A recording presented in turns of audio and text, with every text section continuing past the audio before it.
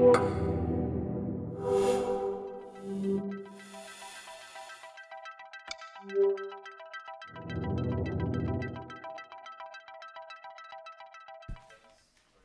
for these 8 minutes to present all the nice things about this project and spare you with all the difficulties and problems you actually have when doing such a huge project on the impact of gender diversity in research groups. I'm working at the Gentic research group at the IN3, and let's go. I want to just give you some key ideas and concepts of diversity research to set a little bit the stage, what this is about.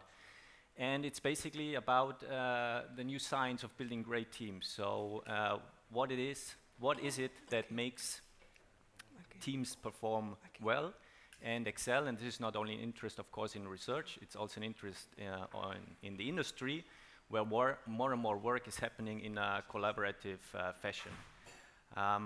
This is due to the fact that knowledge is more and more specialized, and as we heard just our rector, of course, if you want to approach certain problems in a holistic manner, you need to integrate this knowledge again in order to really bring it to bear on the problem. So knowledge is specialized in specific niches, and we need to integrate this, so people need to work together. This is the science of building great teams. If we look at Google of course wants to do this as well.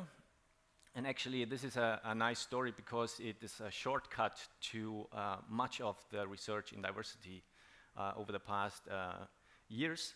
Because what they did at Google is they wanted to know, with all the people they have working there, well, what makes great teams. And they couldn't find any pattern looking at different configurations of age, gender, educational background.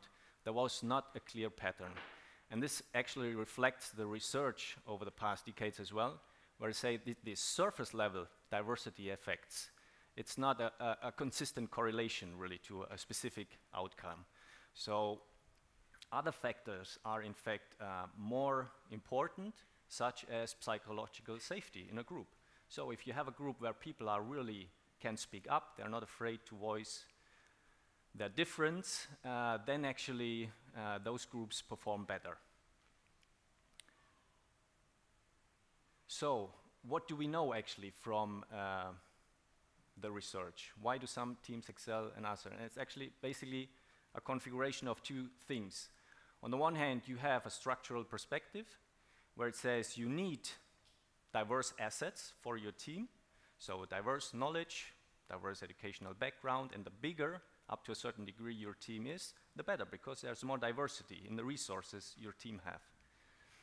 But then it's not enough to just have those resources, you actually have to work with the other person. So, and that where comes in all the things about, you know, social relations, how well you trust your other, how open you are to share the information you really have. So it's a combination of those two things. You need diverse assets, and you need a good working climate, a good team climate, in order to really work with the other people, you know, on well, the problem or topic you're working on. And this is one good example for this is this publication by David Stark and others, A Game Changer, where they looked at video game development, and they actually found what they called a structural fold. Structural folds are people that are part of different groups, so they make like a bridge, but at the same time they are very well established in each of these groups. So they are trusted members of each of the groups, so they can make a bridge between the diverse knowledge they have, but at the same time they're able to really work with this diversity and generate something new. These are the two more or less perspectives in this field. Now, what's the role of gender diversity in this really? So there are also two basic points to make. This is a publication that was done in 2010 on the evidence of a collective intelligence factor in human groups. And in a laboratory experiment, they actually showed that those groups performed better where they had a more equal distribution of men and women. And they linked this to the fact that actually in those groups, the sharing and turn-taking was better distributed. Everybody could contribute in a better way, which in the end improve the overall performance of the group. So it says, like, if you have a more equally distributed team, it will perform better. The other thing is this presentation, or you can also think about this recent movie, Hidden Figures. You know, these mathematicians working at NASA, which had a really hard time to be recognized in their capacity and their knowledge. And it's the same here. This is from economics, and it actually says that if men and women share publications in economics, women get less promoted because in case of doubt, the credit is allocated to the man. And this can be true because the order of the authors is alphabetical, and so they don't know who's the main contributor of this paper. And in the end, you can't tell if it's the man or the women of the team. So actually in economics, the conclusion is, if you are a woman, you're better off if you publish on your own than with collaborators. So there's a bias against women in what they know and what they, in their capacities, basically. There's a bias against women in research in certain disciplines.